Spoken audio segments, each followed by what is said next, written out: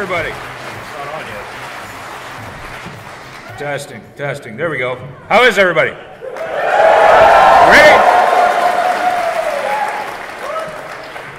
So I'm Frank Vaughan, if you don't know. And I will be the MC and moderator for tonight's event.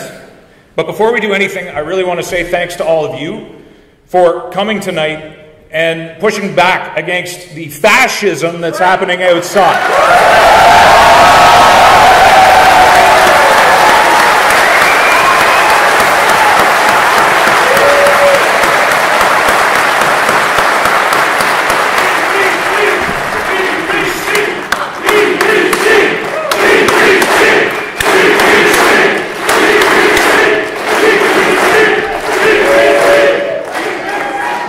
I just also want to make a quick observation that's not on my list.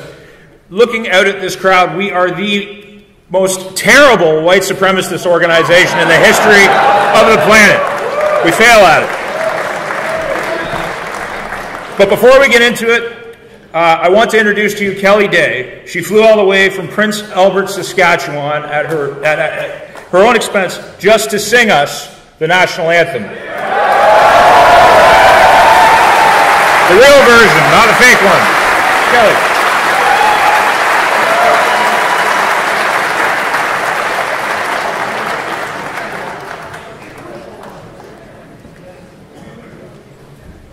Good evening, everyone.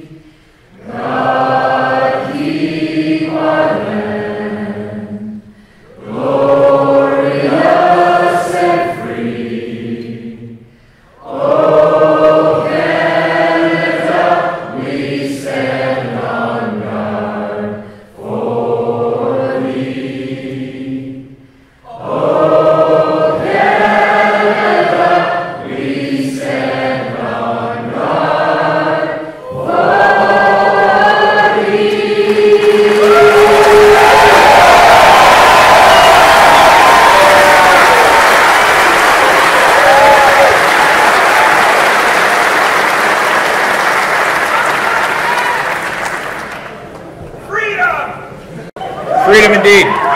Freedom.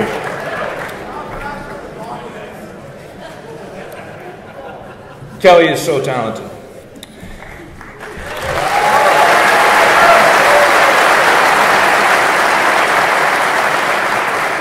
Now, before I introduce our speaker for the evening, before we get into the actual conversation portion, I want to thank the many people and organizations who helped make this event possible. All the EDAs who funded and got this thing started, all the people at headquarters who organized and went out of their way logistically and otherwise, and to the security. I mean, let's hear it for Mohawk for letting us come.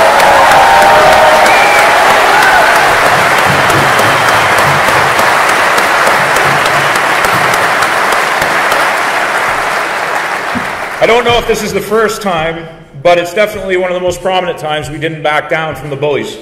That's for sure.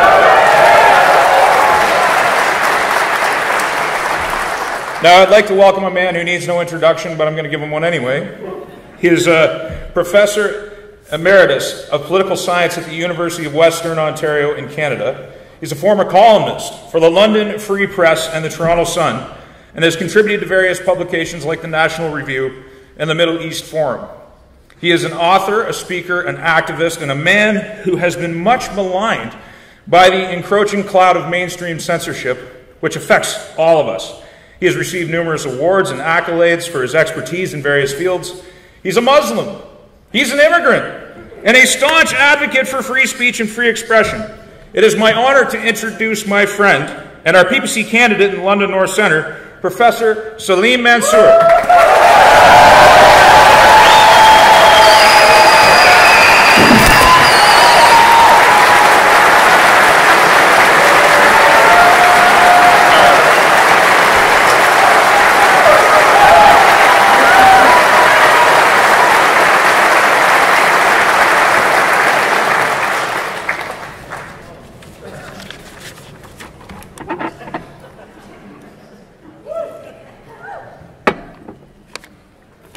Hello and good evening, my friends. It's great to be here. Here this evening, we were to meet and listen to a conversation between Dave Rubin, the well-regarded host of a show in America on YouTube videos, and Maxime Bernier, our much-loved leader of the People's Party of Canada.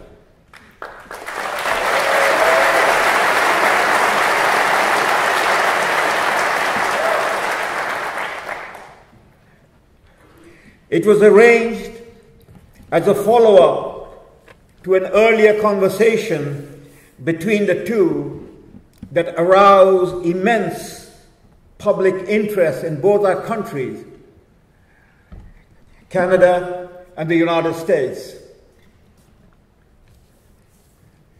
We simply assume in our Canada we could gather openly and engage in any conversation we wish to have without contemplating that what we take for granted in our day-to-day lives, in one of the oldest democracies in the world, would stir a nest of hornets, of gnats, and worse, in our midst to stop us from doing what generations of Canadians have done in peace and in harmony. So here we meet at Mohawk College in Hamilton, Ontario, not simply to attend a conversation between Dave Rubin and Maxime Bernier, not simply to show a resolve that we Canadians, and we will not demean ourselves now or ever stoop to the diversity crowd in labeling with prefixes of color and gender and ethnicity who we are as Canadians. For we are Canadian, one and all, pledged to a country true north, strong and free. We will not be intimidated.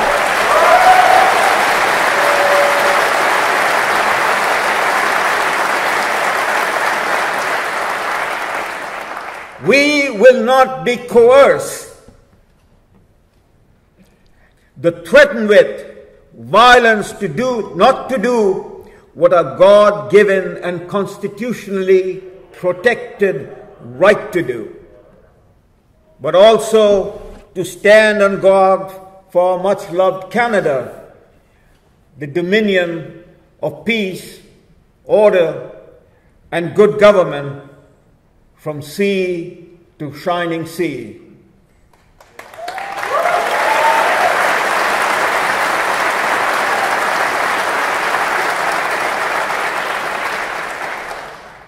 Here, we are met for what was scheduled to be a joyful event of sharing and exploring and learning about issues that bring us together across Canada under Maxime's leadership, into a test of where we are headed as a country, a test of our democracy, a test of who we are as a people, and whether, as Canadians, we are truly worthy to protect the legacy bequeathed to us by Sir John A. Macdonald and Sir Wilfrid Laurier.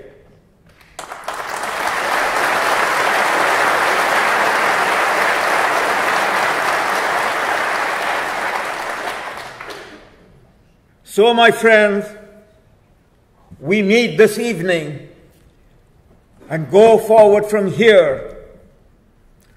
Upon us is the added burden of being Canada's defenders of freedom of speech. We take this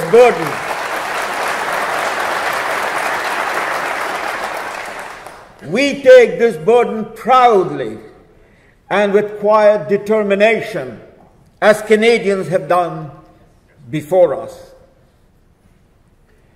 And so, we are resolved as the progeny of those Canadians who stood their ground at Vimy Ridge, who stormed the beaches in Dieppe and Normandy, who fought and died in defending freedom and saving Europe twice from the forces of totalitarianism in the last century.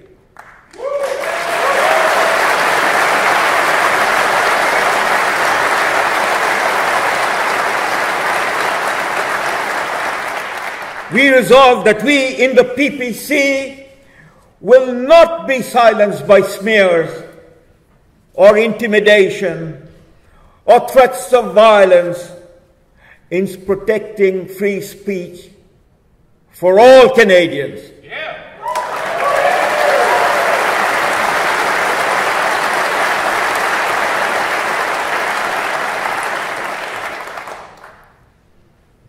Note, my friends, that the establishment parties and the leaders in our parliament, the Liberals, the Conservatives, the New Democrats, and the Greens are missing.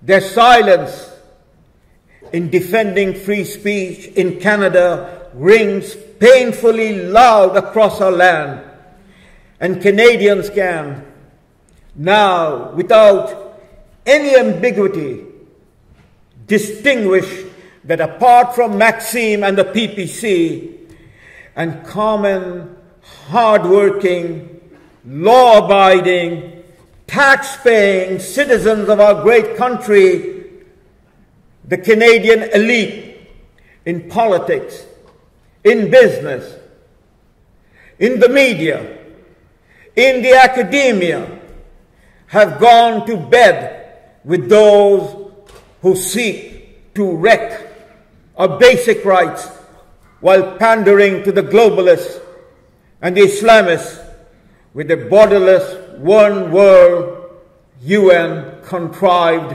agenda.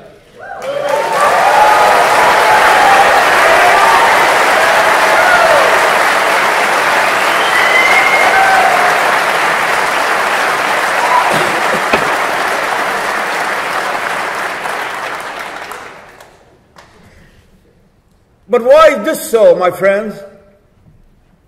Why is this so? The answer is not complicated. The struggle for freedom, or between the right to be free as an individual, as a people, on the one hand, and to abridge or constrict freedom, or coerce people, and deny the right to be free, on the other hand, is as old as the story of Cain and Abel, or the flight of the Hebrews led by Moses from the oppression of the pharaohs of ancient Egypt. My friends, it is quite significant that we meet this evening on Rosh Hashanah in the Jewish calendar, the day that commemorates the Lord's creation of our world. It is fitting that on this holy evening of Rosh Hashanah, we commit ourselves once again to keep secure our free speech as never before.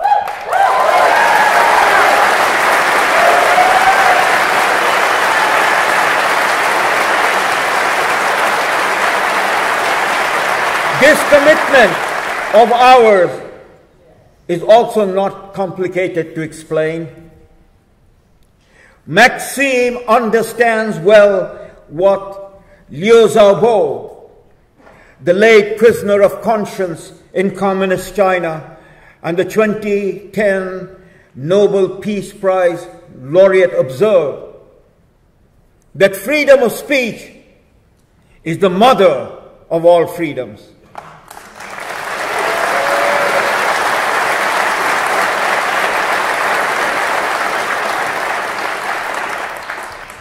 If free speech is abridged and constrained and whittled down, then all of our other freedoms are consequently shriveled and contracted. Maxime also understands what the other great Nobel laureate in literature, Elias Canetti, who survived the Third Reich, wrote, that the origin of freedom lies in breathing. Maxime and we, the PPC, will not stop breathing.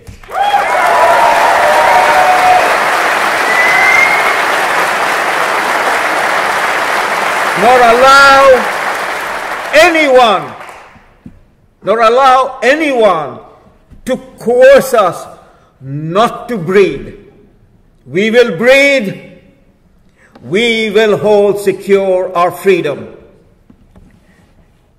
So I'm here addressing my remarks to you, my fellow Canadians, and especially to those who are in your 30s or younger. It is very likely your fundamental value is personal freedom. Freedom of speech, freedom of belief, freedom of movement, freedom to explore and innovate, freedom from government of any sort that tell you what you're allowed to think or think about and what you're not allowed to do. Freedom is fundamental for growth. Freedom is to be alive, and freedom is God's gift to each one of us. God gave us free will to be free and not be submissive as serfs or slaves to anyone. To love freely and not to be coerced into submission and fake love out of fear of anyone. Sadly today, if you look at the policies and practices of the present Liberal government and the main opposition party, the Conservative, the New Democrats, and the Green, our freedoms are being eroded on the basis of political correctness.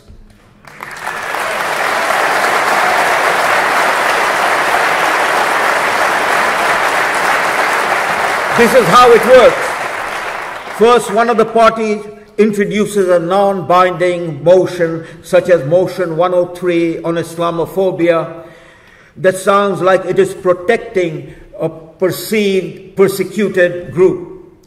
Then this non-binding motion on resolution is given teeth through government funding to support the very same lobbyists and NGOs who initially came up with the idea of the motion. Then the academics join in and argue that if you want to disagree with any or all of this and lecture at a university or college such as this, you have to pay an exorbitant security fee for privately sponsored events. as you may be attacked verbally or physically by those who might disagree with you. I have experienced this personally, as have others, such as Jordan Peterson of the University of Toronto.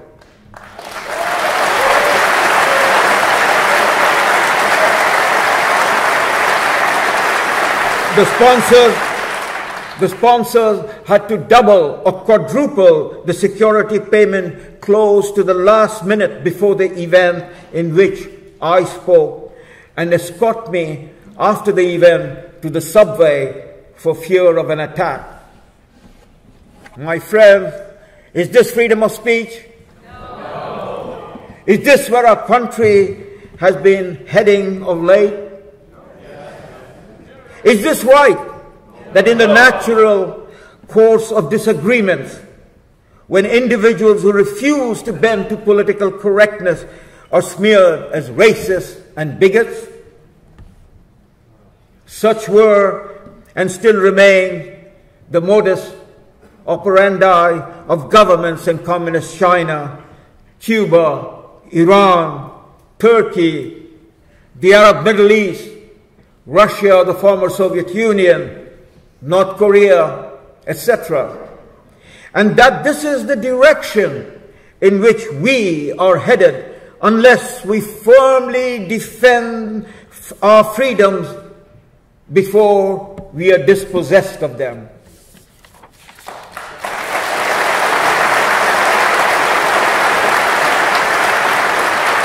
And of course, I am not telling you anything new by relating the fact that the present Liberal government of Prime Minister Justin Trudeau, with little or no opposition, decided to subsidize the already largely pro-government media to the tune of nearly $600 million. Do you think for a moment that they will subsidize their critics? Hardly. Hardly, my friends. Let me tell you bluntly, the People's Party of Canada under Maxime is the only party in the country that wants to increase, not decrease, your personal freedom.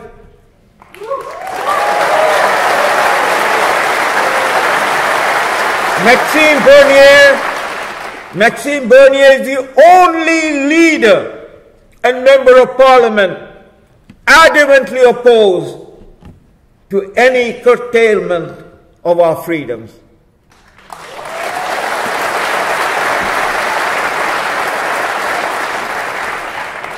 I will conclude with a hymn or song, a prayer, composed by modern India's greatest poet, Rabindranath Tagore. He was the first Asian in 1913 to be awarded the Nobel Prize for Literature. The great Irish poet William Butler Yeats, also a Nobel laureate, hailed Tagore as the embodiment of the great ancient sages of the East in his time. Here is the hymn in English translation. Where the mind is without fear and the head is held high, where knowledge is free, where the world has not been broken up into fragments by narrow and domestic walls, where words come out from the depth of truth, where the tireless striving stretches its arm towards perfection, where the clear stream of reason has not lost its way into the dreary desert sand of dead habit, where the mind is led forward by thee into ever-widening thought and action. into that heaven of freedom, my Father, let my country awake. Shalom, salam, peace, and God bless Canada.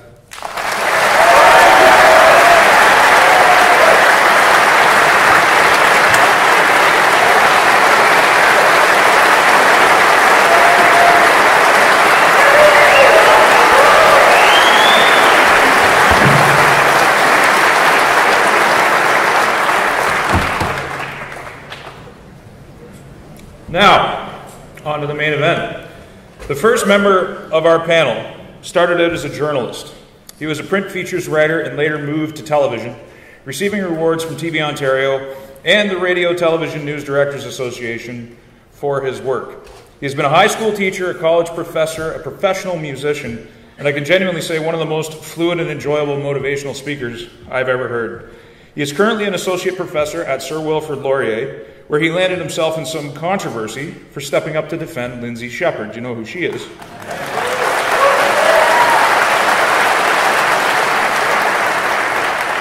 Suffice it to say, he's a staunch defender of free speech. I'm talking, of course, our PPC candidate for Cambridge, Professor David Haskell.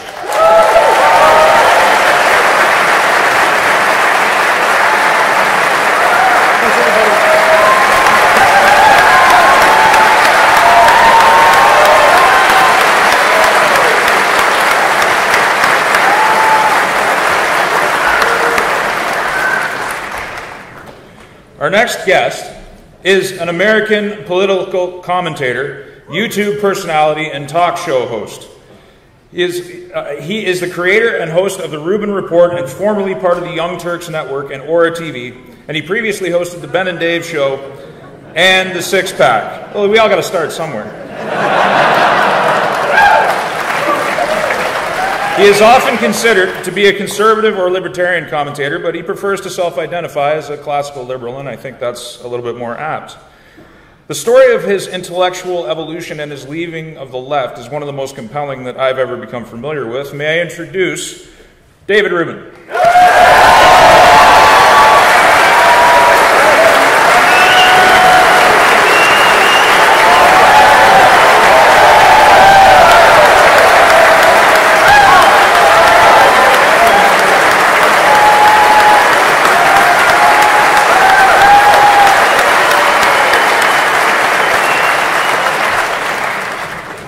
And last, but certainly not least, the man who broke away from the corruption of establishment politics in Canada to strike a new political path and give Canadians a real choice in our national culture.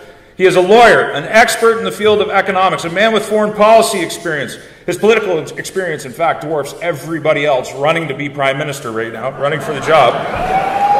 Probably all together. He exudes integrity, principle, consistency, self-sacrifice, and courage in pursuit of his hope to wake Canada up to a new set of possibilities. He leads by example, and I've seen this myself. He drives himself to squeeze every last hour of every single day in his hope for Canada, and his belief in Canada and the value systems that we share. It's my high honor and my distinct privilege to introduce Canada's leading defender of freedom, fairness, personal responsibility, and respect, the leader of the People's Party of Canada, Maxime Bernier.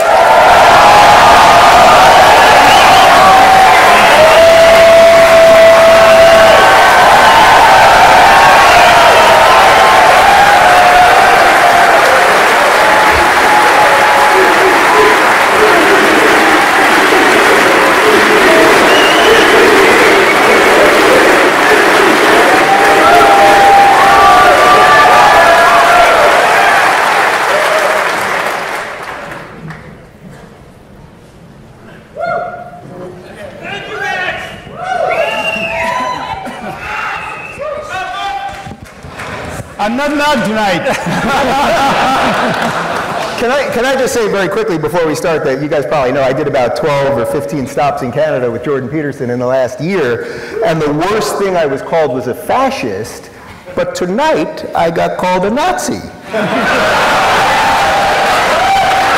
Well, you've had that going on for a couple days now. Yeah, so I feel like I've arrived, so it's good to be here, everybody. Well, I'd actually like to start with you, Dave. Free speech is obviously the cornerstone of Western civilization, and every one of us on this stage has taken risks in defense of it.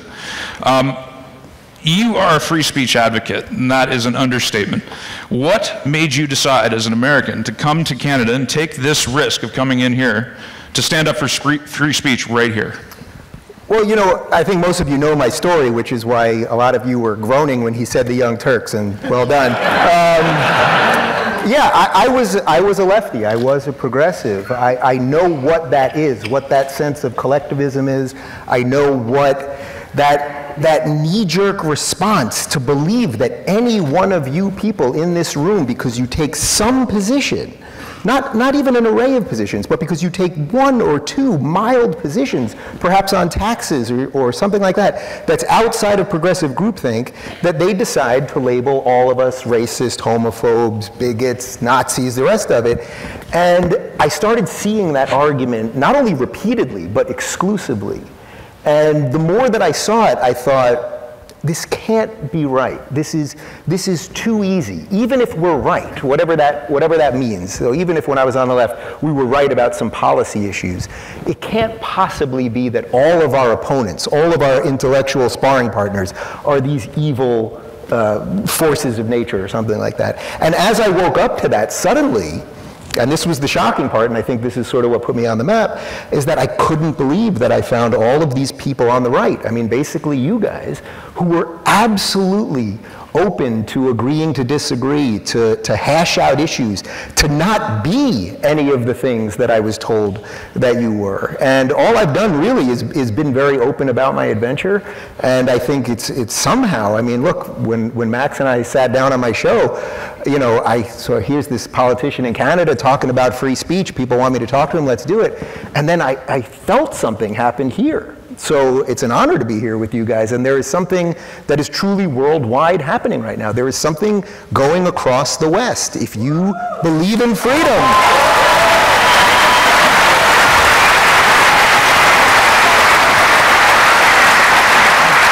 truly, I mean, this is true. If you believe in freedom, if you believe in the sovereignty of the individual, that we should have individual rights, that is the cornerstone of Western society, of your society here in Canada, and my society at home in the United States, and all over Western Europe and the rest of it. We are now officially in the fight to defend that. And that is not a racist principle, that is not a bigoted principle, or any other of those phobes, or any of those things. It is actually the most important principle. So I'm thrilled to be on stage with you guys. And I thank you for having me. Well said.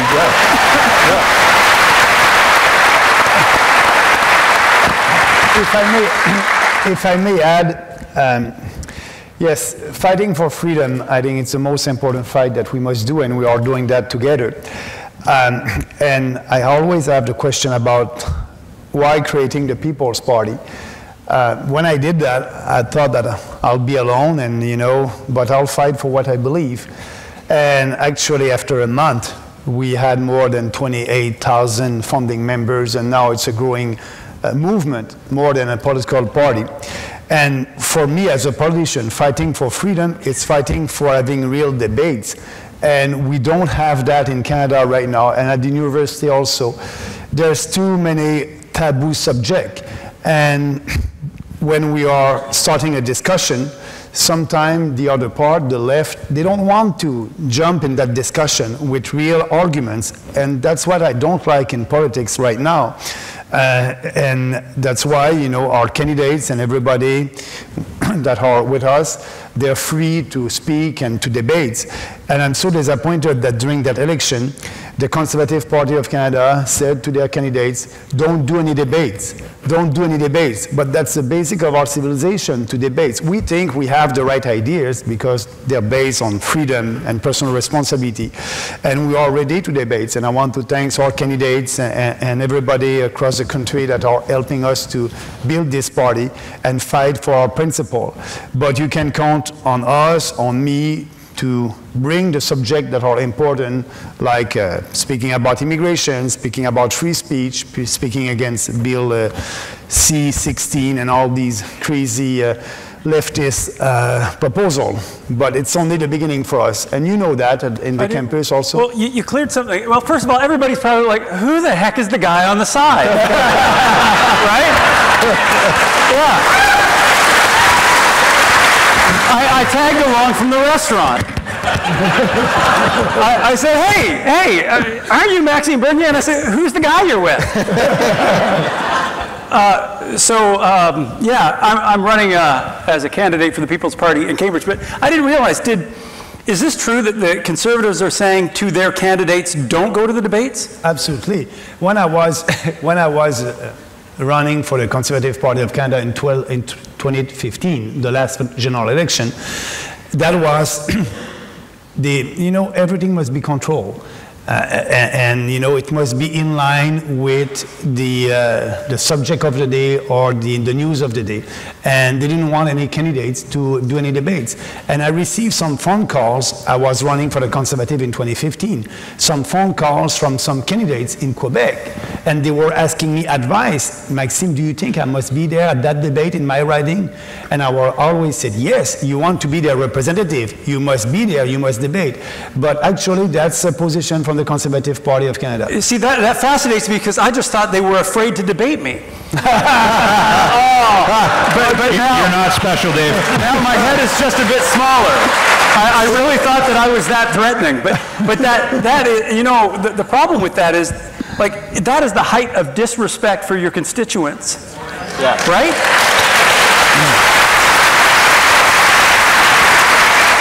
But there's something else at play here. It's that when you've been able to control the dialogue by labeling all of your opponents these horrible things, your ideas actually get flat and lazy. They don't get worked out. You don't have the intellectual sparring to be able to figure out what you really think and be able to stand across from someone that you disagree with and make your point clearly. And I think what happened, and the reason so much of this is connected through YouTube and podcasts, is that as over the last 10 years, you guys were able to find other ways to get information, and in a really fast way with a huge wide array of people, suddenly you heard all of these things from people that you couldn't hear about before. And on the other side, they were going, well, it's worked. It's worked to call everybody a racist for this long, so why even debate them? And I think that's why, with the CBC and some of the things you guys are dealing with up here, you have trouble just getting talked about. Absolutely. But as Eric Weinstein, who I'm sure many of you guys know, mentioned on my show, one of the fake news is not just that they're selling something that's dishonest. Fake news is also that they won't cover certain things. So be aware, be aware. Look how many people are here tonight, really.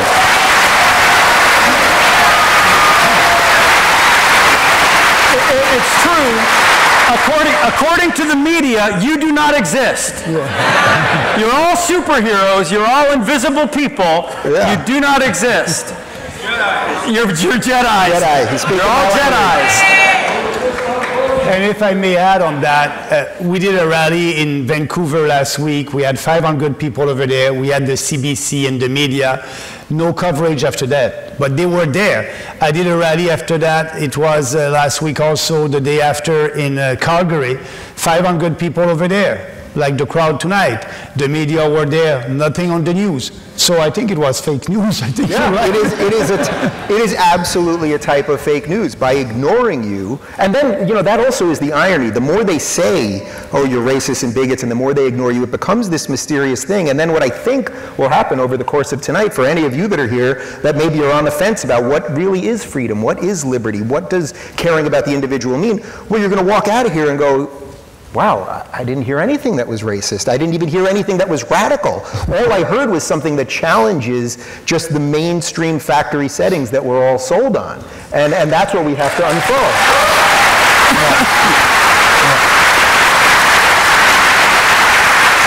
So let's build on that. We live in a time where we have access to information, where we can get all sources of information from all different sides, but people seem to shut their eyes and they don't want to look. We have people outside that, as we were coming in here, we were pushed, we were threatened. They were calling us fascists, Nazis, everything else, and even though we were pointing out that we were accompanied by a Muslim immigrant, they didn't even want to look. So how do we counter that eye shutting and advise these people here who are trying to do it for the first time? You've had a lot of experience. We've all had a lot of experience having these conversations. How do they have thick skin, and how do they break through? First of all, you must have the courage of your conviction.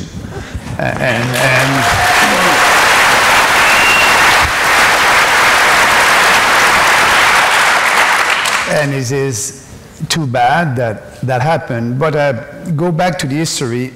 In Canada, we created out west the Reform Party 25 years ago. And maybe that's why we're popular out west, but 90% of our program is coming from the Blue Book that was a program of the Reform Party. But remember, Preston Manning was the leader of the Reform Party, and in the beginning they were saying to Preston, he's a racist, and that happened to him. But everybody knows that Preston Manning is not a racist, was not a racist, but because he brought new ideas and he was fighting for limited government, more freedom, and speaking about issues that were important at that time. So that happened to us right now. We just have to go on and to do the fight. And the fact that we are here tonight speaking about what we believe, I think that will give some courage to our candidates and people out there who share the same ideas to be out there and to speak about it. The more we speak about an idea, because we know that we have the best ideas. I think so.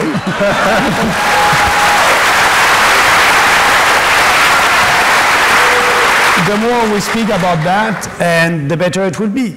You know, I have a lot of questions by journalists, and they are asking sometimes good questions, but they are asking me, a good question is, what is the biggest challenges that you have as a leader of a new party? And the biggest one is to be known, is to be out there, because half of the population don't know that we exist. And the biggest challenge that we have, it's with the mainstream media. And now we use the social media, and the more we'll be out there, the more I think people will be able to listen of what we are seeing. And I can tell you that it's a long journey. We started that a year ago, but it's only the beginning also. I think that you and us and everybody here know that we have the right ideas for the right values, Western civilization values and ideas. So let's be out there. I don't know what is your experience in campus. And well, I would also say that we have to stop giving these words so much power, and that's a challenge, because when you get called all of these awful things, it hurts. You can, you know, sort of, it makes you feel like it's going to hurt some of your friendships or relationships or things like that. It's Rosh Hashanah, right? It is. You're Jewish. Yeah. And you got called a Nazi. And I'm here with you crazy people. You see? Right? You see what's going on here? Yeah. Sorry to interrupt, but I mean, the disconnect between reality and what these people out there are actually seeing is just beyond belief. But sorry to interrupt. Well, it's the audacity of it. I mean, I wanted to be here regardless, and I'll go home and be with family tomorrow. But as Salim mentioned, it's really celebrating the creation of the universe. This is creating something. What we're doing, having these conversations, is creating an ability to have more freedom in the future. But just quickly on the words, stop giving them power. So when someone says that Max is racist, what would a racist want?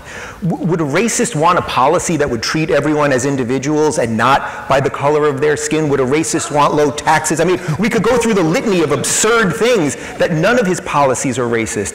Or is this man a homophobe? Do you want to hold hands for a little bit? You know, come on. Is this a homophobe? This is not a homophobe. You see?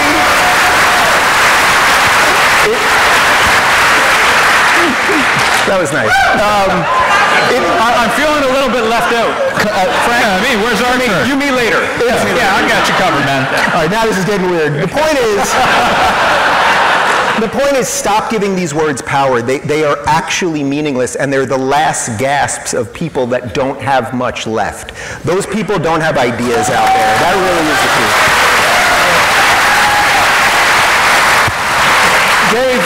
Dave raises a great point, and the question was, how do you get a thick skin? Well, if ever you've been walking around in the summer, you know how you get a thick skin on your feet. You just keep getting the blisters. You just keep walking. You keep hitting the rocks. And you hit the rocks until you get those calluses. And for each one of you here tonight, I'm speaking as a candidate, we have to have thick skins, but even coming through that door, you are developing a thick skin. Or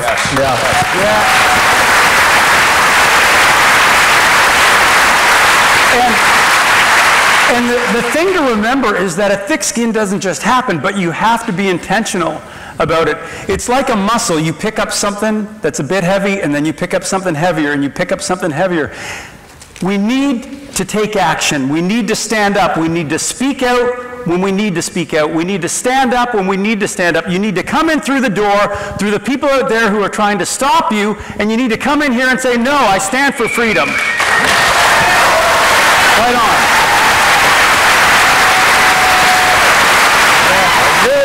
Right on.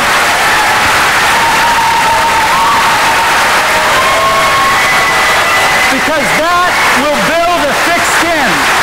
That will build the muscle. And remember, too, that if it gets to you, and if you're taking it really seriously, walk away, but make a commitment to come back. And the other thing that I try to live by is always give better than you get. So when they're doing that to you, give them a little bit better, and you can win people over. I've done it, I've seen it. People awaken, they have their own journeys, and that's what you're trying to engender, for sure. So, getting into something more specific, both of our countries have an immigration issue, and have a border issue, and have issues and it seems you can't even have a discussion about these issues without being called a racist or a xenophobe or any other title like that. So how do we solve real problems if we can't even have discussions about things that are actually a problem? First of all, I think we must start the discussion, and that's what we did at the PPC. But yes, it can be tough someday, and but I'm always saying that, you know, I want to appeal to your intelligence, not to your emotion. So when people are saying bad things about us, they don't want to have any discussion on the core of the policy. And so the more we speak about that, the better it is. And I just want to let you know that on immigration, when we were just entering this building, people were saying that we were anti-immigration. We're not, and we're not. We're proud. As you know, this country has been built by Francophone, Anglophone, First Nation, Inuits, and immigrants from all over the world. We just want fewer immigrants, and we want more of them must be economic immigrants, and that's why we have an immigration policy to fulfill our economic needs. But the other politicians, they're afraid. But we're not radical speaking about immigration in Canada. If you look in other countries, you have the discussion in the US, you have the discussion in Europe, but 49% of our population want us to have that discussion. So let's have it, and they don't have any arguments that will be solid against our proposal.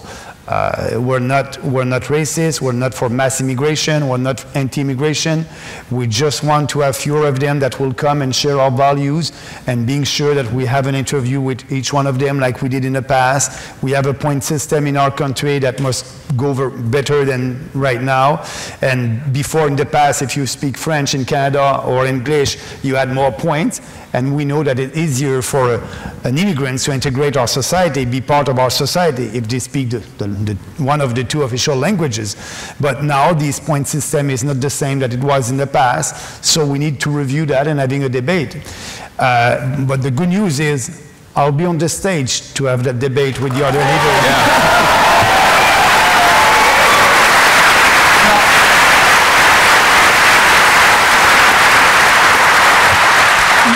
Max and I have discussed immigration in the past. We've had time to be together, and it's really difficult to say all the reasons why our policy is the right policy. I mean, when Max came to Cambridge and we had a chance to discuss our immigration policy, we had to actually hold that event in the living room of a friend in his house, because people just like those who were outside shut down our other event. They threatened the business owner until they were afraid to hold the event. And that's in Canada. Remember, this isn't the communist Soviet Union. This was Canada. Indeed. So, but you know, we've talked about it, and something that I want to look at our policies and say, not only are they the best rationally, they are the best for compassion. And let me just show you this. Listen, we've got great research out there. There's the Harvard economist, George Borges. He's been studying immigration for 30 years. He says if you want to raise the wages of the working poor, you've got to lower immigration. Because if you have an oversupply of newcomers into jobs, it keeps those wages too low.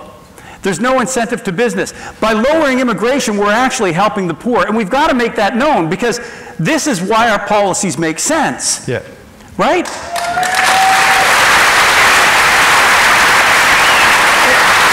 And for too long, we have ceded the moral ground to the left.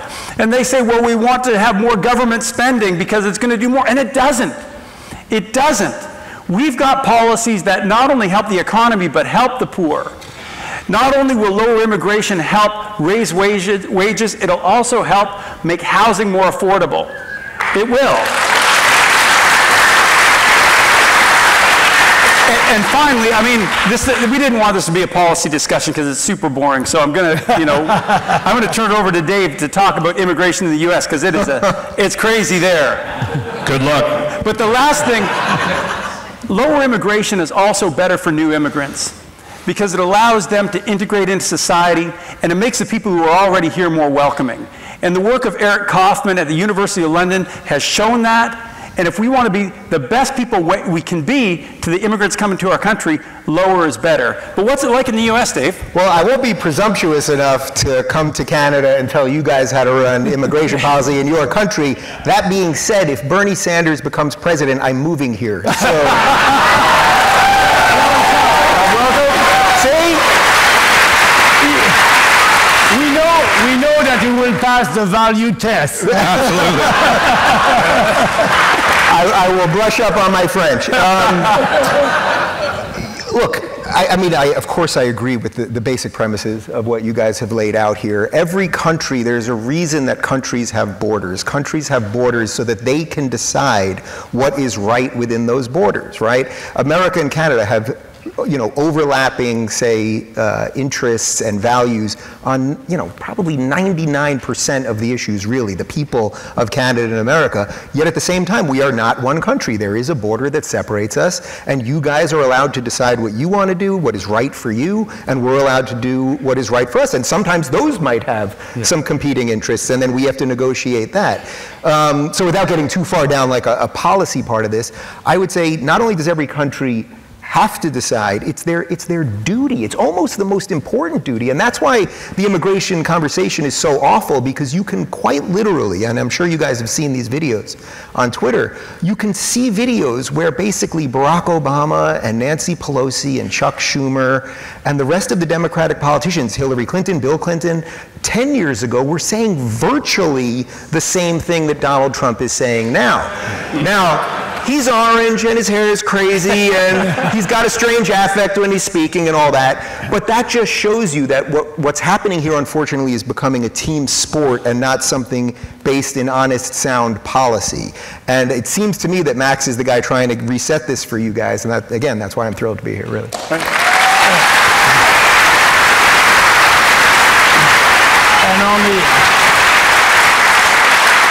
And on the lack of skilled workers, it's always a question that it will throw at you.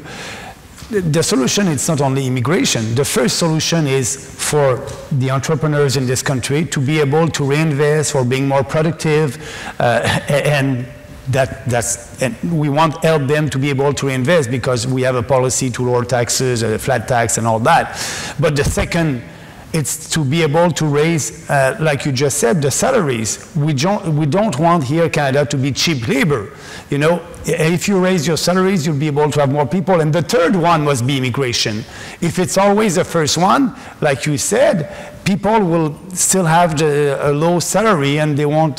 So now we have a current platform for small business, for immigration, and also to be sure that Canadians will have the right salary that they expect. So that's why we need to look at our immigration and being sure that it will fulfill our economic needs, but not opening the borders like Justin Trudeau is doing right now.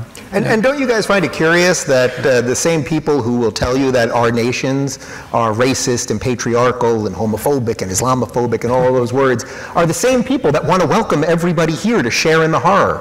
Isn't that a little, isn't that a little bizarre?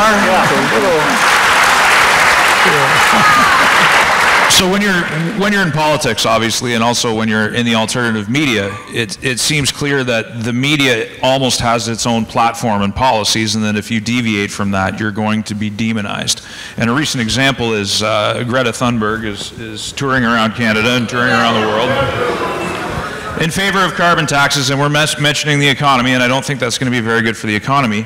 I'm going to bring this up because you're here. There was the Covington kids. And they were demonized in the media for wearing "Make America Great Again" hats. They were targeted, they were demeaned, they were destroyed. I think they were doxxed.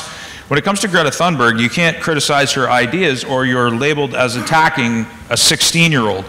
But we really need to have a discussion around climate change and carbon taxes and these things. So how do we go about this when we're fighting almost all of the established powers? We are fighting, yes, you're right, and also the media. The bias of the media on climate change. I'll give you an example. A couple of weeks ago, they were saying, you know, the fires on our planet right now, they're the worst ever, what happened in Brazil. But the BBC did a big piece about that, and they look at the satellite photos, and, you know, we had more fires on our planet 15 years ago than this year. But you don't see that on the mainstream media. So what we want to do, we just want to have a conversation, but now it's supposed to be climate change emergency, and for them, I understand their strategy. If it's an emergency, you don't have time to think or to do more research. They want us to act right now, and they don't want us to debate. But for us, there's no climate change emergency, and we want to be sure to have a debate about that before changing our way of life, and that's too important. And I think that the more crisis they believe in, the better it is for us. You know, the common sense people understand that the climate is always changing, and it will change also in the future. But we believe that the main reason for that, it is not human activities on this planet. That can be a part of that, but not the main one.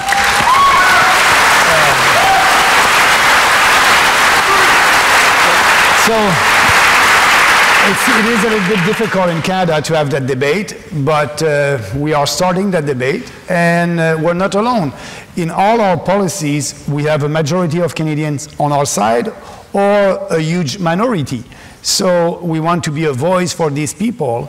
And well, I find this to be a really fascinating one because it's becoming the next one sort of like race that people are very nervous to talk about, right? It really is becoming that type of thing. And what I've found is that people on the right, when I go to events like this, it's not necessarily that you're rejecting science or you don't want to listen to 97% of the climate scientists or any of the things that they'll tell you. I mean, they're the ones telling you you're rejecting science, and then if you tell them how many genders there are, they freak out. But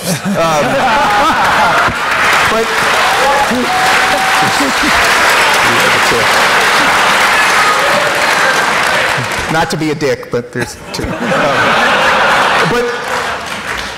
But what they're sort of doing with that is they're saying, bow to us now and bow forever. The earth is ending in 12 years. And of course it's ridiculous and absurd. And what I have found though is that when I've talked to you guys and I've had people on my show where we talk about nuclear energy or other ways that we could blend a public and private way to deal with environmental issues, people are totally open to that, and I suspect you guys probably are too. You don't want something jammed down your throat and then forced to then expand government. And I think we're all sort of in the same place on that. Quickly though, on the first part of your question, which was about Greta Thunberg and then the Covington kids and the way the double standard works, right? So if it's a child of the left, you got to lay off them. If it's a child on the right, you can say, I'm going to punch them in the face on Twitter, and you get 1,000 retweets. You guys may know the story of Kyle Kashuv, who was one of the survivors of the Parkland shooting in Florida. Kyle's an absolutely incredible kid, and after the shooting, when there were all the marches against gun rights, Kyle became a Second Amendment advocate, a pro-gun advocate, and he's just spectacular. And it was uncovered that when he was in high school, when he was 15, 16 years old, he had a Google Doc with some friends, and they said some bad stuff, and it was joking, nonsensical way kids are, that we've all done some stupid stuff in our past. What happened? Harvard actually rescinded his offer. He graduated #1 in his class. Harvard rescinded his offer. They did take David Hogg, who is the progressive out of that crew, right? But you know what? So Harvard rescinded his offer. So you know what we did?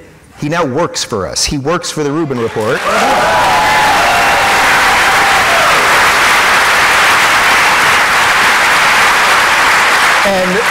And he told me my dad's thrilled with me because I was about to have him go $400,000 into debt, and now I've got a job, an actual job. So I think there are ways to beat some of the double standards by playing a little bit of a different game, right? Just play a different game, figure out how to be smart and nimble, and stay true to your beliefs, and you can find answers to some of these things.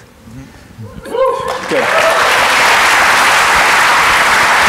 So, I come at this whole thing, by profession I'm a social scientist. I'm at Laurier University, and being a politician is not my ideal gig, but it's, you know, you do your duty. And honestly, I want the facts. And coming into this, I really didn't have a firm position either way on climate change, global warming. But what I did have a firm position on was I've seen again and again in academia where there is an established doctrine, a doctrine that you cannot compromise and you cannot question, to the point where they will suppress the facts on the other side. So we've moved away from the scientific model that said we're going to have competing ideas so that it will be self-correcting. Because you've got these ideas against these ideas, and somewhere the truth comes to the top. But now, you look at the behavior of these climate scientists, and I'm thinking in particular, there's a guy at the University of East Anglia, and his name is Phil Jones. And Phil Jones is the lead researcher there, and he's also on the Intergovernmental Panel for Climate Change, the IPCC, from the UN. And there's clear evidence. The UK government has said to him, listen, you are in breach. There have been over 104 Freedom of Information requests for the data where you are claiming global warming, and you've only answered about 10. Now, when you have an academic who refuses to let another academic check their data, that's a red flag. Another thing, there was a WikiLeaks for this fella, and in some of these emails, he says specifically that he's bragging that he's been able to get onto the editorial boards of certain journals, and he's able to suppress or deny the publications of other scientists who have gone against his global warming findings. That's not science anymore. Yeah. That's ideology.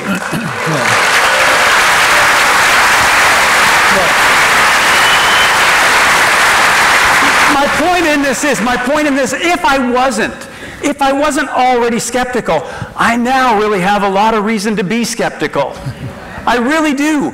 But when I say to my colleagues at the university, listen, I'm skeptical, you would have thought that I pooped on their carpet. I mean, it's gone that far. And there were heresies in the past, and there are heresies today, and one of them is this idea that you would even question global warming. Well, when you have some scientists speaking about consensus, it's a word for politician, not scientists. You know that they're doing politics and not doing research, but they're doing research, but it's always not based 100% on facts. They're doing politics, these people. So for me, I don't like the word consensus. I prefer conviction. I prefer facts and reason, and that's the most important for us. And we'll see. I believe in the near future, that's a religion right now, climate change. But I believe in a couple of years from now, maybe a couple of months from now, people will I don't want to insult anybody, but wake up a little bit.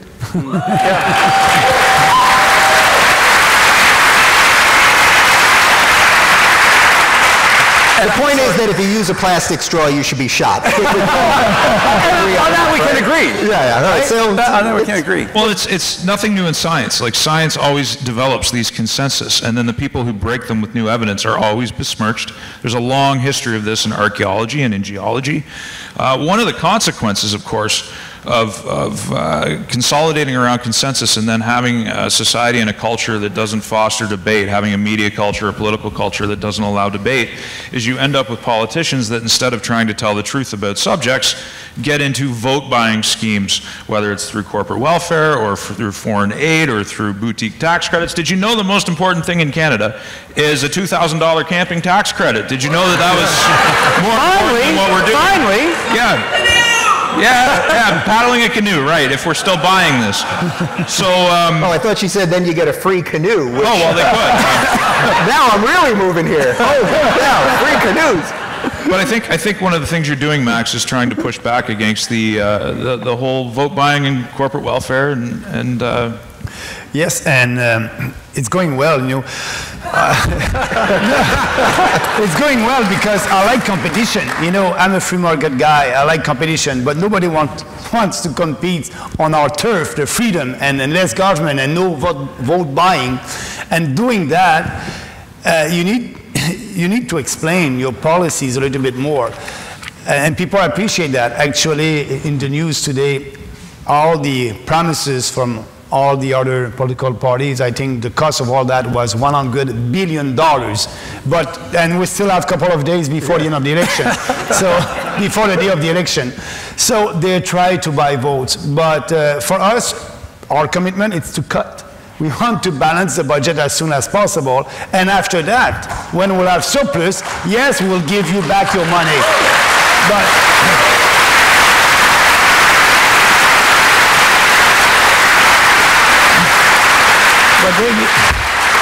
David said that he is not a real politician, and our candidates are not real politicians because they're new in politics, and you know, that's great. That's great because you don't want to be a politician. You don't want to be a traditional politician. Being a traditional politician, people, you know, don't believe in politicians anymore. That's why we have 30% of the population that didn't vote in Canada at the last federal election. And so we have to be different. And that's what I like, you know. I'm telling what I believe in based on principle. If you like it, come with us. If not, you know, you have the choice. You have the choice with the other parties. So we won't play that game to buy votes. And I think people appreciate that. It can be risky as a politician, but I think it's a beautiful risk doing politics differently. The one thing. I have to disagree with Max on one thing. He said that there's us and then you have a choice with the other parties. Reality suggests that there's us and then there's this really one other party. Yeah. There's the liberal con, and because I can't tell the difference between them. Yeah, you're right. But there really is one party that is different. And if you're here, you know what that party is. So, David, I want to target you for a second because you left the left, and I'm assuming your husband left with you in some way. I was watching Joe Rogan Experience with Ben Shapiro. I can't remember when it was filmed, but he apparently couldn't come to your wedding for religious reasons. And in Canada, we have this bill called C-16, which can ruin your life for misgendering somebody. It's a travesty, if you ask me. Where do you think laws like that lead and governance like that lead? And do you think they're necessary? Well, no, they're evil. That's the easy answer, right? I mean, they're truly... Any law that would compel speech or punish you for speech, I would view as evil. Now, look, in the United States, we have the First Amendment where we have extra protections around speech that I think actually makes most of the world jealous of us. And it's funny because if you listen to most of the lefties in the U.S., they'll tell you how everybody hates the U.S., everybody's so disappointed in us and all this stuff. And it's like, no, nobody's leaving. Everyone still wants to come. We're still, you know. Nobody, Lena Dunham, she's still here. Deborah Messing, she doesn't go anywhere. I bought her a ticket, you know. But I should mention Jordan here, because obviously one of the things that put Jordan Peterson on the map was fighting this bill. Yeah. And you know, if you watch the way the media operated, it was suddenly that this Canadian professor was now this leader of the alt-right who's a transphobe and he hates gay people and all of these things. And I did 100 some odd shows in about 24 countries with him in the course of a year. And not only did I never hear him say one bigoted word, one racist word, one transphobic word, every show there were trans people in the crowd, there were gay people in the crowd, black people, Muslim people, it doesn't matter. All he was saying is that the government shouldn't be able to tell you what to say. We have got to protect that. That is what we must protect more than anything else. I mean, that really is the simplest way to say it.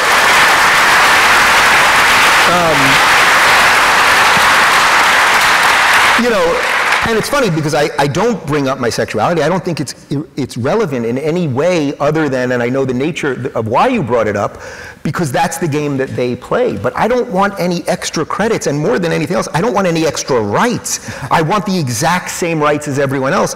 Guess what? That's what I had. That's what I had.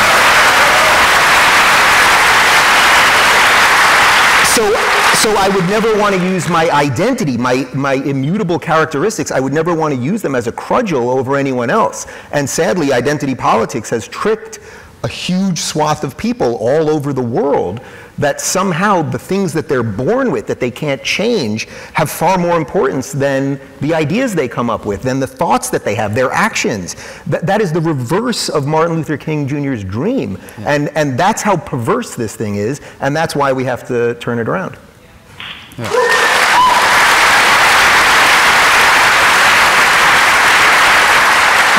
I just want to add that for us, our policy is easy and simple. We're going to repeal that. That's it. That's it. Repeal that bill. There are times, Max, when being a People's Party candidate, and I think probably being a People's Party supporter, feels a lot like that. Did you ever watch that Rudolph cartoon, that Rudolph animated thing? They had the Island of Misfit Toys. Yeah. So sometimes I feel like we are the Island of Misfit Toys, and that's okay. But the reason I say that is, we in the People's Party have this ability to attract a really diverse bunch of people, because we don't care what your sexual orientation is. We don't care what your color is, your ethnicity, your religion. We don't care. We do care that you want the freedoms that we enjoy here. And this really is what unifies a nation, and it's going to unify the party. But what's refreshing about it is it also makes us forget our petty differences. Like when we were at that conference in Gatineau, I'm with people who I normally wouldn't have been hanging out with, right? Seriously, it's the Island of Misfit Toys. But suddenly we all have this common cause that we want freedom. Yeah. And that is so important that it can overcome our differences. And so this is something that it's not just a political party, it's a movement. And as you say, this is what will rebuild Canada. Yeah.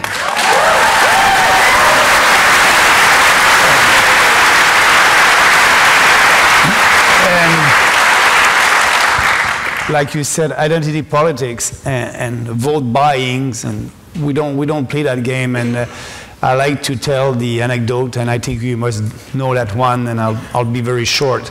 When I was running to be the leader of the Conservative Party of Canada, I've been invited in Toronto with a Muslim organization, and they had a lot of conservative members, and they told me and our team, Maxime, you're the only conservative leadership candidate that didn't come to see us, because we have a lot of our members that are conservative, and we have a list of questions, and if you want to come. And so I went there, and they asked all the questions. And at the end, the lady said, the last one is the most important question.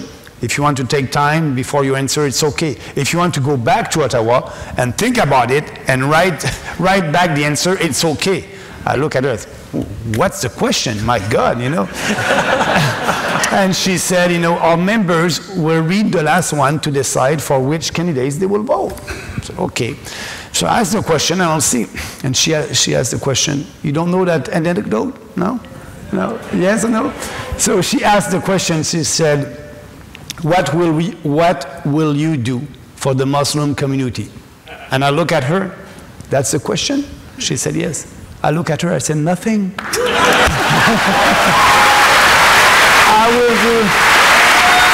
I will do nothing for the Muslim community. I will do nothing for the Jewish community. I will do nothing for the Christian community. And I look at her, I said, but I will do everything for you as a Canadian.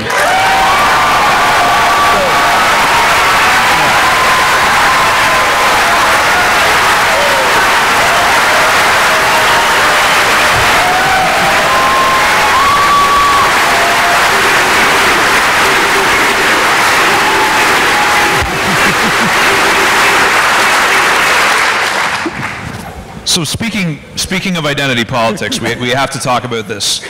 In Canada, we have this thing called the Multiculturalism Act, which more or less, well, it deploys, it's not that we're against other people celebrating their culture, but it deploys public money towards balkanizing the country, essentially, and it doesn't promote a core Canadian identity. And it leads to things like Justin Trudeau saying that Canada does not have a core national identity.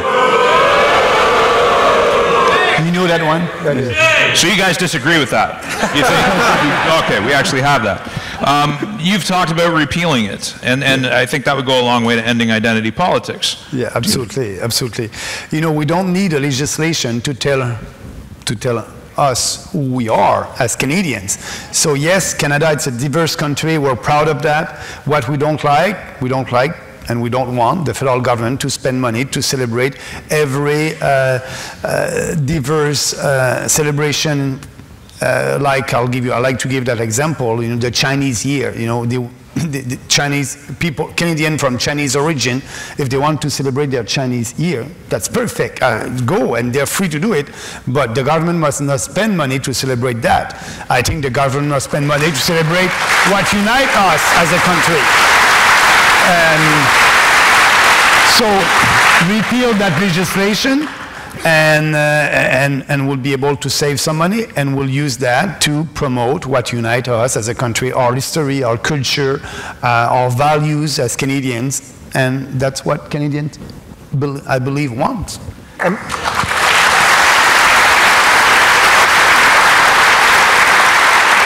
This is where you really have to watch the media closely, because the low resolution, to quote Jordan Peterson, version of this would be they'd hear you say, oh, I don't want to give you anything as Muslims, or we don't want to fund Chinese New Year or something. And the low resolution version of that is they'll spin it in a way that it sounds like you're saying something against Muslim people, or you're saying something against Chinese people or Jewish people or whatever it is, when that is obviously 100% the reverse of what you just said, and we all know that. So you really have to see the way the media plays with this, and then be ready, to answer an earlier question, be ready then to challenge the people who are coming after you for supporting this guy, or for having any of these beliefs. Be ready to fight them on their ground and go, no, no, he doesn't want special treatment. He wants you, guy standing right in front of me, he wants you to be treated the exact same way as everybody else, you know, and that's what freedom is. That's really what freedom is. Early on, maybe some of you were there when Max made the announcement about the immigration policy. Yeah. And then the media, they covered it, and the Toronto Star covered it, and the CBC covered it. And one of the things that they really took Max to task for, they said, and he wants a values test. They were really, they just drove them crazy. He wants a values test for immigrants.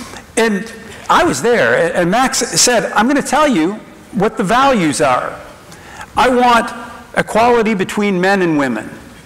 I want to make sure, yeah, right. I want to make sure that whatever your sexual orientation, you can live your life. Yeah. I want to make sure that people respect the rule of law, and that think democracy is going to be what they will support. And all these things he said were codified in our Charter of Rights and Freedom. They're the things that we all want and desire. So my question for the media, who were so scathing about this, which one of these rights wouldn't you want someone to have? I mean, we really have to flip the script on them and say, what are you saying? You don't want newcomers to Canada to respect women like they respect men? You don't want that? Because please tell me which one of these we should get rid of, because it sounds dangerous to me.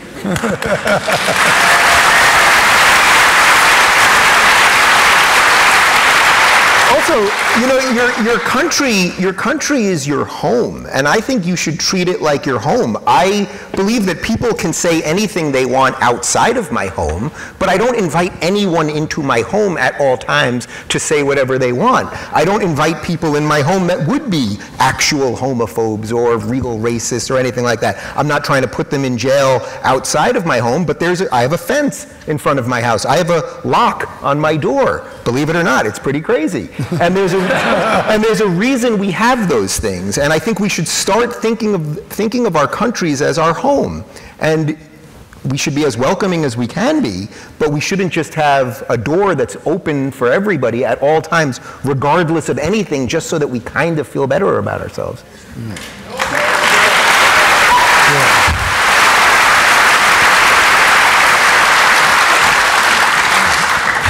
The left is fond of, as we're kind of talking about here, inverting the meaning of words so that equality in their lexicon now means, you know, assessing you based on your intersectionality point score and dividing you. So it's a flip script, and I think we have to wrap this up soon.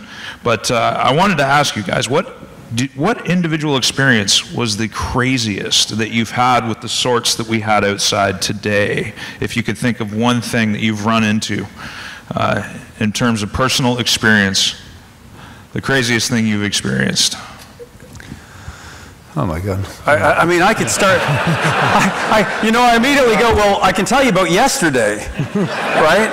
Well, so, I just got called a Nazi on the first night of Rosh Hashanah. That's welcome to Canada. That might win, yesterday, so I woke up yesterday, and as all good politicians do, I'm learning what it is to be a good politician. So I went on Google and I saw, has anybody in the media mentioned me today?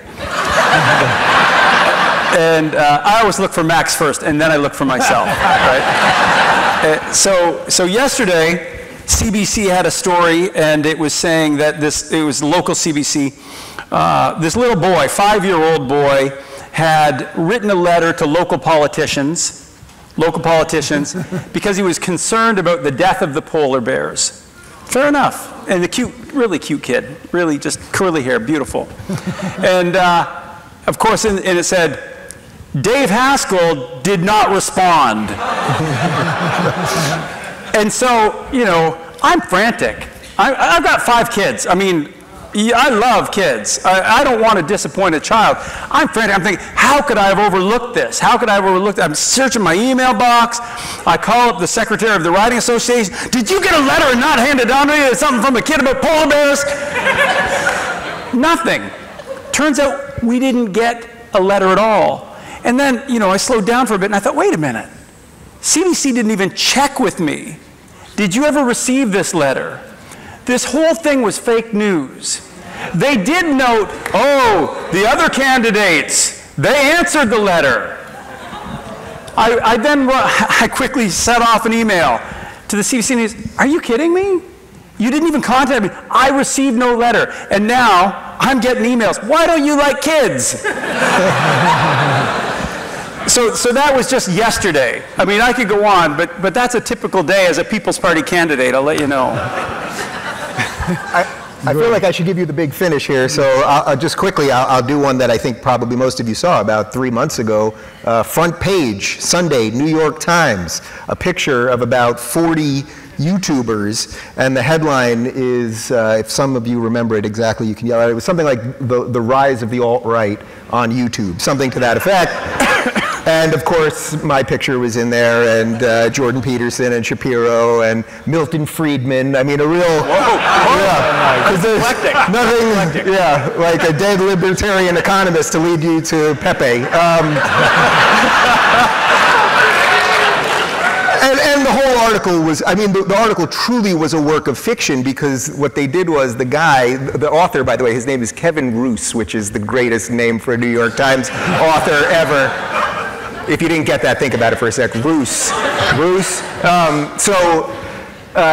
the premise was that this kid, he found a kid, you know, like a 20-something-year-old kid who was kind of on the left, but then started watching YouTube videos, became kind of on the right, and then at the end, he actually ends up a lefty because he finds lefty YouTube and that saves him. So the whole title of the, yeah, that was, I swear on my life, yeah. So the whole title of the article was wrong because the idea was that he became a righty, you know, an evil alt-righty or whatever it is. Anyway, I invited the guy on my show, and of course he doesn't respond to any of that stuff. But my dad, who has subscribed to the New York Times for 45 years, I mean longer than I'm alive, had to go to the coffee shop that day, that Sunday, and have a woman that lives in the neighborhood come up to him with the paper with my picture in it and say, I didn't know that David is a leader of the alt-right. And my dad said, well, either did I. But that's what we're up against. It's not just the false cries, it's the way the media plays into it. You know, and look, it's in a weird way, you can see the people out there and it seems kind of scary, or it seems, it seems like it's sort of taking over everything. That's just a bunch of misguided young people that eventually, as the world progresses and we get these ideas out there, we can fix some of them. But this is a holistic problem between the ideas, fighting identity politics, fighting the media, fighting the political establishment, all these things, and we all have to figure out what role to play. And I would say more than anything else, for you guys, it's probably just being a little bit braver. But you're already here, so you're already doing it. So I don't mean that in any judgmental way, truly. I mean, it's just about being a little bit braver. We live in the freest societies in the history of the world right now, really. For all the badness that you think is out there, Canada is still an exceptionally free country for now. And that's what you have to fight for.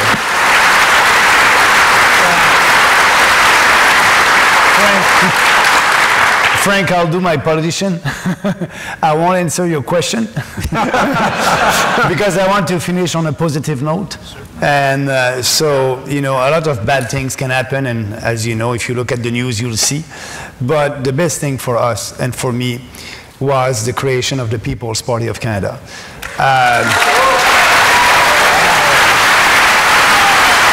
You know, some days it can be tough. You need to have, tight skin and being ready. But, you know, it's my best time in politics. I like what I'm doing. We have great people, great candidates, and we are fighting for the real fight, real values, and for what we believe. And the core of our principle is we at the People's Party, we believe in you. We believe in people. We believe that you can do what you want to do in life. You don't need the government every time, every day in your life. We want a limited government, more freedom, and fighting for that. For me, it's great because I'm myself, and there's no more political correctness. And we are doing politics differently, based on principles, and we don't try to please everybody. So the best, it's my best time in politics, and I'm the 14th of September, just remember that date, a year ago. That was the date where we created the People's Party of Canada. So, but it's only the beginning. It's only the beginning, and we'll be there. We'll be there, and we'll see what will happen in a couple of weeks from now. But having discussion like that, and I think Canadians will have these kind of discussion in their house around the kitchen table, and the more they will speak about what they believe in for a better country and a freer country, the more we'll have support. So that's fun.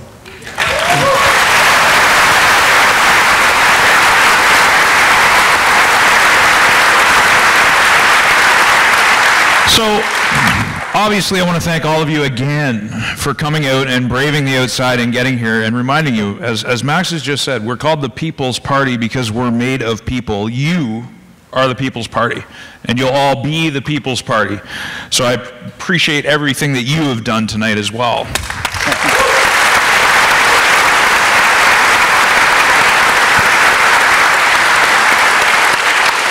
And with that, I would like to invite the media up onto the stage for a media scrum so that you can ask us, our friends in the media, to come up and ask us all the questions that they would want. And I wish you all adieu. Thanks to Dave Rubin for coming. You guys. Thanks,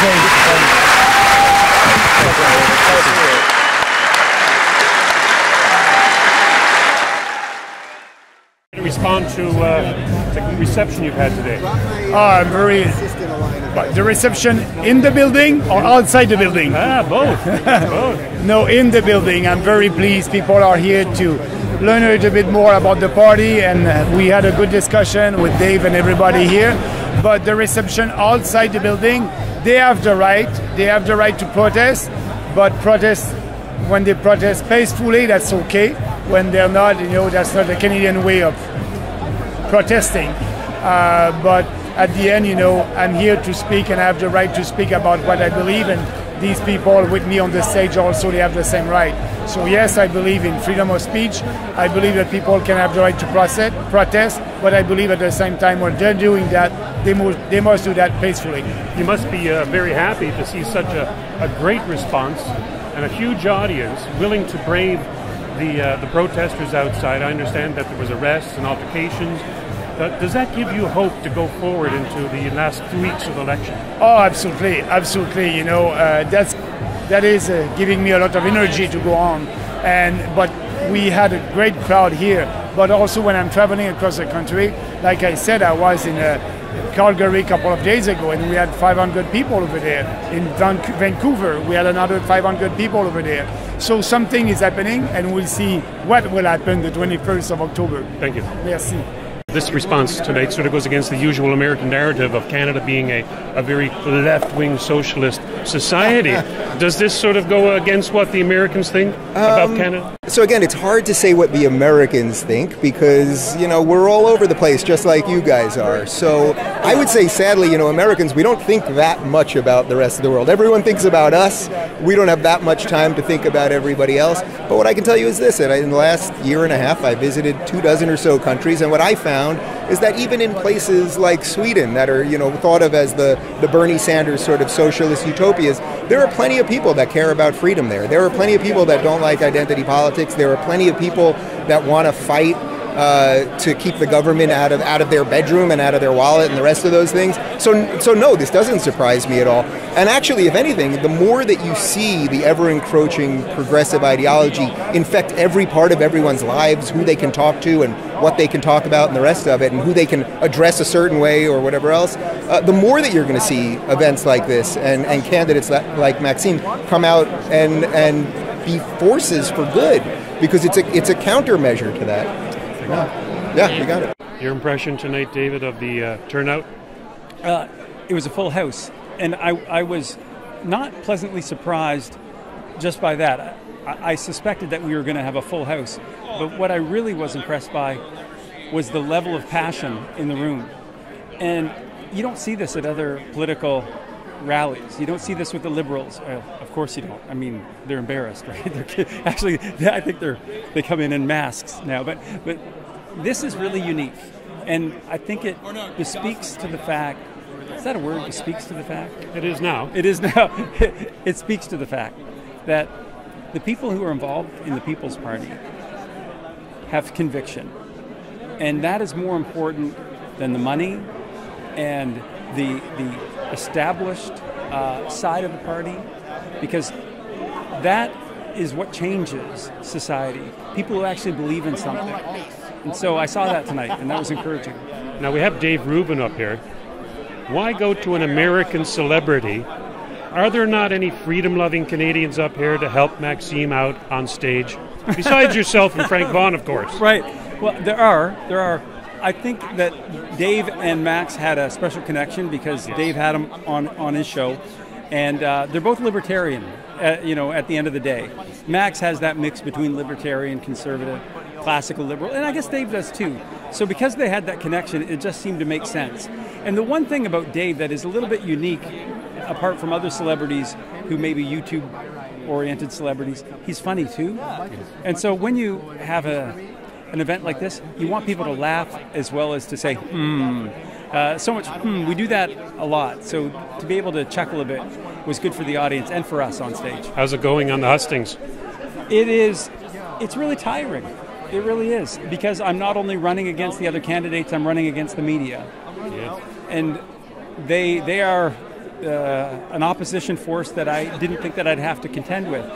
Often you think at the local level that the media is going to be more fair, but I think increasingly the local media is watching what the national media is misrepresenting about the People's Party, and so they just have a chip on their shoulder and they think it's a noble thing to provide skewed and biased coverage. Well, good luck. Well, thank you. I appreciate it.